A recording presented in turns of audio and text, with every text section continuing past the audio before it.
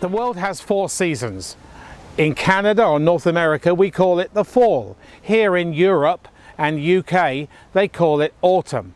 The trees are starting to turn. You can see just a fleck of red, a fleck of brown in the trees, not nearly as much as it is in North America, where they are bright red and bright green and bright orange.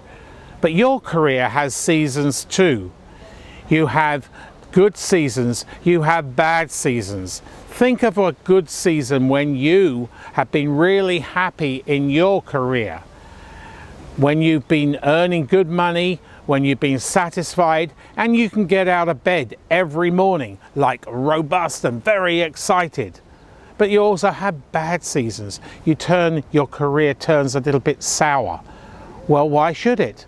Because in today's economy, when hiring is good, and even in a recession, you can have a good career. You can be excited because you spend a lot of your life in your career, and that career can sometimes be taken home. If you're angry or unhappy in your career, that anger and that unhappiness can relate to your family atmosphere or elsewhere in your personal life.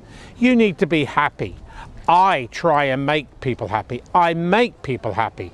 I am really good at making people happy. I'm an executive career management practitioner, and I can make you happy in your career through my services. Go and visit my website, www.aneliteresume.com.